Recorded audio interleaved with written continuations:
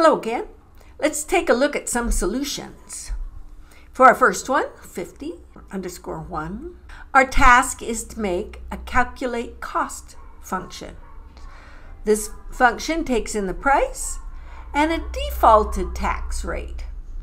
Now here you see I defaulted at 0825, which is quite a bit of time ago in California. Then I return the price times 1 plus the tax, and that gives us the whole cost. And there's another algorithm you could do, it doesn't matter.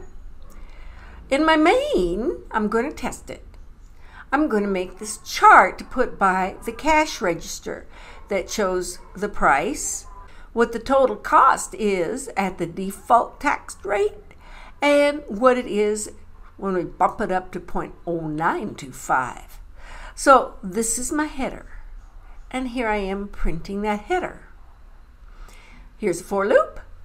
The price is going to go from 50 to 1,000 by 50s. But the first thing we do is divide it by 100, so we're doing 50 cents to $10. We're going to print out what those dollars are in a 5.2 format. And then there's that line that lines up. And then we're going to calculate the cost without putting in a different tax rate. Therefore, we get the 0825. And we do that one at 6.2 in case it bumps up, because tax can do that to you. And we do it again, where this time we're going to use 0925, but we're using the keyworded argument so that these things are out of place. And again, we do that at 6.2. Okay, that's that one. Our second one is significant. We're going to make a do breakfast function. Now it has a pile of defaulted arguments that are the standard American breakfast. And then we print out each of the arguments as if we were the waitress bringing the food.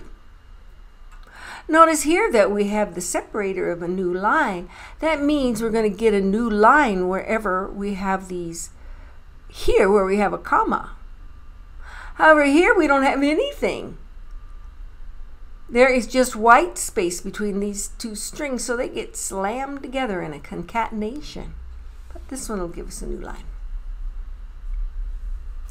Okay, so to test it, we call do breakfast with nothing, and we'll see that we get the default breakfast coming out.